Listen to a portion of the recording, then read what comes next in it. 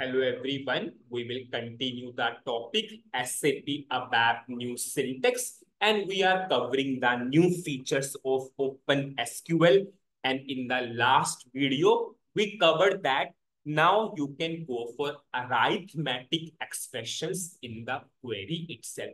So in the previous video, what we did, if we don't know the new features of Open SQL, you need to bring that data on the application layer and you need to write the logic, or you need to go for arithmetic expressions based upon your requirement on the application layer. So firstly, what we will do, we will understand this in the debugging mode.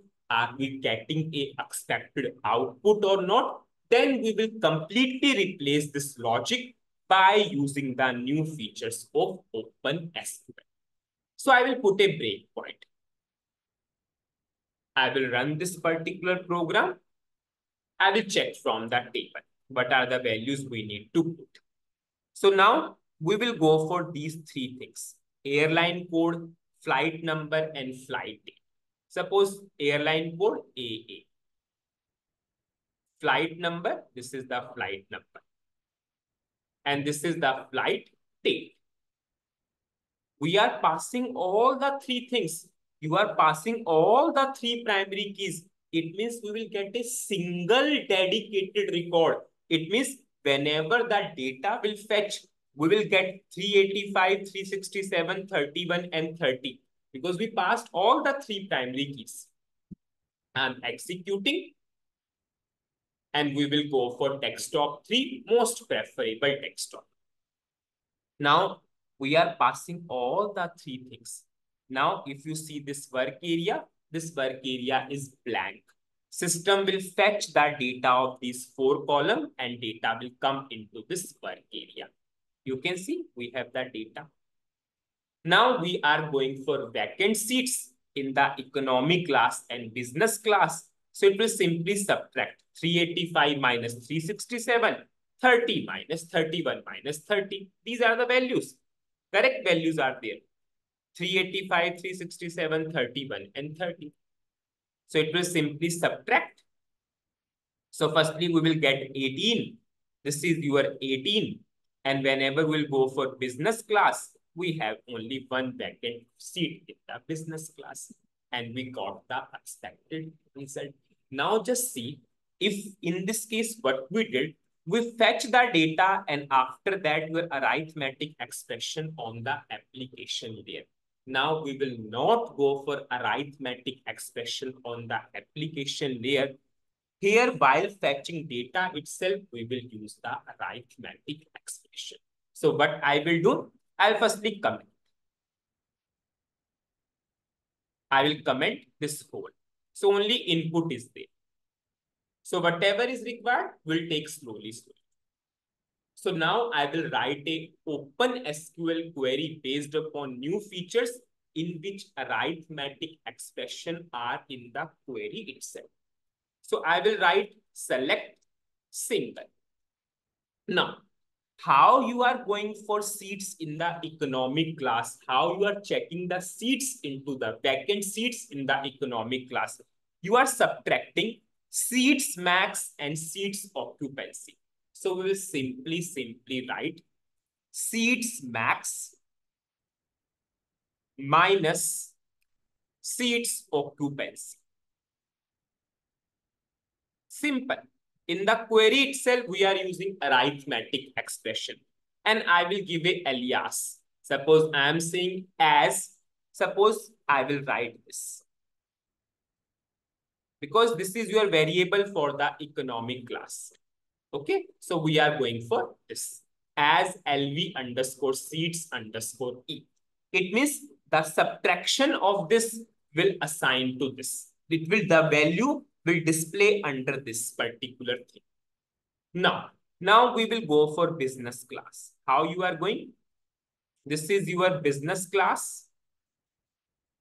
This is your seat. This is your occupancy in the business class. Now I will simply write as. But we want to go for, suppose LV underscore seats underscore B. So in these two, so your vacant seats of the economy class will display under this column. Your vacant seats under this business class will display under this particular column. Now you all know the separator between the columns is comma, because this is one, this is your another. So we gave the separator between the columns is comma, because this is your one column and this is your another column. Now we will go for writing the logic. From which table we want to fetch? S flight. We will directly store into work area. Into. You all know all host variables must be prefixed with @. Now we are going for inline data declaration itself. So I will write @data. LWA underscore data. Now we will go for three where conditions. Where I'll copy these three where condition and we'll change based upon the new syntaxes. You all know all host variables must be prefixed with @. At the rate. Done. So you have the query ready. Just see from the database itself, you are getting the vacant seats in economic class. You are getting the vacant seats in business class. Can we display? Yes, we can display.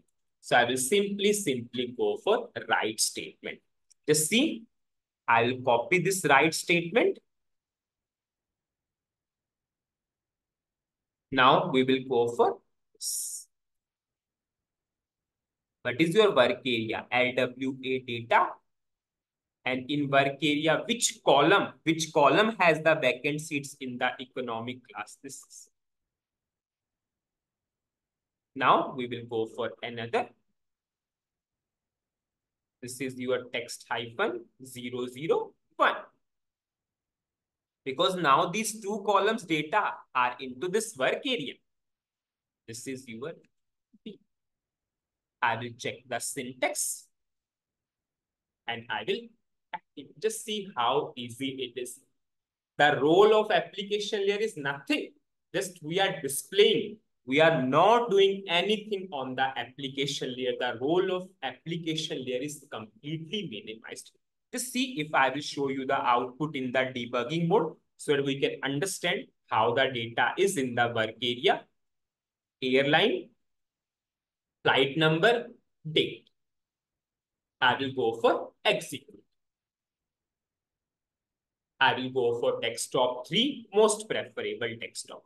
You can see whenever I'm executing this query, if I will show you this work area, you can see in the work area, we have two columns. This is the alias we gave, this is the alias, and same result from the database itself, nothing. And we are displaying this particular result. Just see how effective it is to write the code now. So what is the summary of this particular video? Firstly, I showed you the output in the debugging mode. It is working fine. Then after that, we simply replace this query based upon the new features of OpenSQL. From the database itself, we are using the arithmetic expression in the query itself. So for this first one, we gave the alias this. For the second one, we gave the alias this. And we put the comma between the columns. We use the inline data declaration. All host variables must be prefixed with @. Then I showed you in the debugging mode. In this work area, we have the value of vacant seats in economic class, vacant seats in the business class, and we are simply displaying the. So that's it in this particular video. Thank you.